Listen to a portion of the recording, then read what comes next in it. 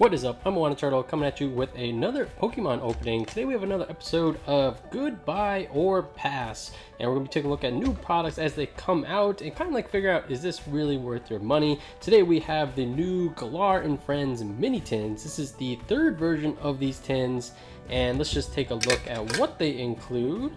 So we got, let me let this focus. So we got 2 packs, and that's going to be the big question, is what packs they are. A metallic coin that feels an awful lot like plastic, and a cool little tin, as well as the picture. So here's like the picture. I will say I kind of like the older ones. I felt like there's a lot more overlap between the pictures, but you know, it's pretty cool. We got a lot of the new Pokemon. The cards, the kind of like the picture, because of the shape of the tin, a lot of times they get damaged. But if you do want to keep them in good shape, actually card saver 1's actually perfect for it. But as you kind of see, like right here, the corners are often nicked just because they're not in anything and they're just in these rounded corners. For the tins themselves, you know, not as useful as like ETBs, but the best thing I found, I think someone listed in a comment one time, to basically put your dice. So whenever I go to League or whatever, this is how I bring my dice and stuff. Yes, you can fit cards in there, but I don't know, I don't think it's big enough to be really a useful form of storage for cards. So we're going to get into this, open up all 5, and the biggest thing is going to be what packs are in there. If there is like a sword and shield, then you know, maybe this is a worthwhile product. If it's 2 things that are not in standard and it's not like Burning Shadows or something cool like that, then this is probably going to be a solid pass. The first one did have Burning Shadows, which was great, and then the second one I think didn't. And if you find yourself struggling to open these, after some struggling, there is a kind of like preparation on the back, so that's how we should be doing it. Trying to cut it on the side a little bit. So these things MSRP for about $9, so definitely for 2 packs and some not so useful stuff. You know, it's not great. Currently my thought is, I think that this is kind of like a nice little treat for, you know, if you do have kids or something, or you're running some kind of event and you want to have like a little prize. Maybe these things are pretty good, you know, not too expensive, but it's like an official product.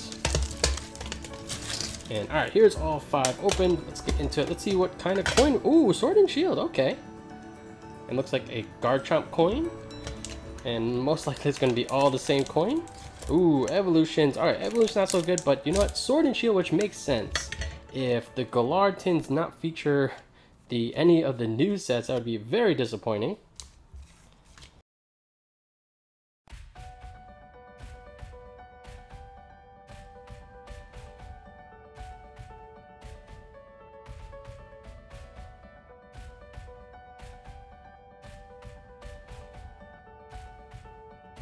So overall, I would rate this product, you know, not great, but kind of envisioning like if anyone has kids and, oh, you know what, this person did good on XYZ thing and want to give them a little something, maybe this is a nice, good for that occasion, kind of like that.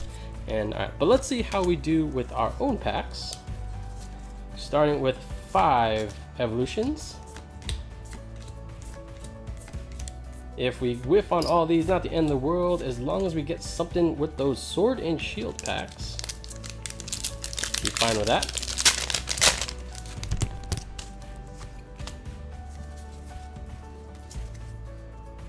Definitely not as... Actually, to be honest, I don't remember what the first one had. If it had a standard pack and then Burning Shadows. I just remember the Burning Shadows was the highlight for myself. The second one was just terrible. I don't remember what was in that one, but I remember being very, almost like disappointed in that one after I did kind of like the first wave. Let's see how we do. Charmander, Diglett, a Sandshrew is a reverse. Okay, Gyarados, not too bad. Let's get some kind of Mega. Cool to find a textured Charizard or Blastoise.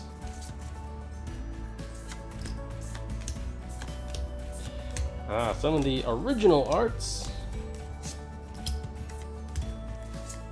And a Doug Trio. Okay, last evolutions pack before we get to the real stuff of Sword and Shield.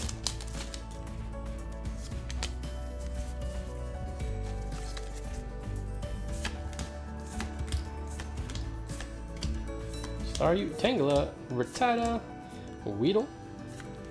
Oh, I forgot about the breaks. We got a Starmie break, and then just a Raticate. Alright, now on to the Sword and Shield. This is the main event for this opening.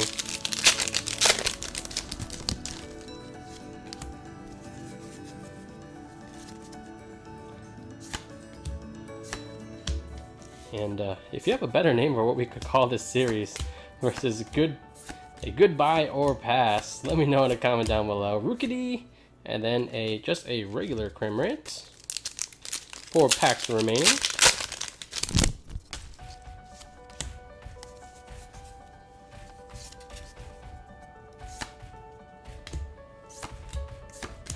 Drizzile, not bad card.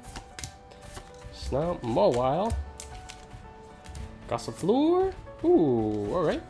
Primate Wisdom Oranguru. It's always a solid 1-of into any deck. Ooh, and something didn't go right here. Metal Saucer, nice. Mawile, Gossifleur. Orbeetle is our reverse. And okay, we did get 1 ultra rare and a Wobbuffet. Let's get 1 texture card. Maybe we can get that last pack magic like we got for that team up, tag team power collection, whatever it was. The egg, not too bad. Crushing Hammer, same. Hoothoot, a Baltoy, and then another Orbeetle. Someone wants us to run Orbeetle. Alright guys, last pack. Let's get something good, something to turn this into a nice opening. But to kind of summarize, don't think this is that great of a product. Nice that it does come with that 1-of Sword and Shield pack, but other than, you know, a little prize for something, or I don't know, something for the kids, don't think this is a very good one. I guess the picture is kind of cute. The tins are kind of useful, but I think you only need 1 of them. By the way, you can kind of remove this thing to reveal the rest of the picture if you care. But yeah, that's gonna be it for me today, guys. As always, thanks for watching. I'm WandaTurtle. I'll catch you guys next time.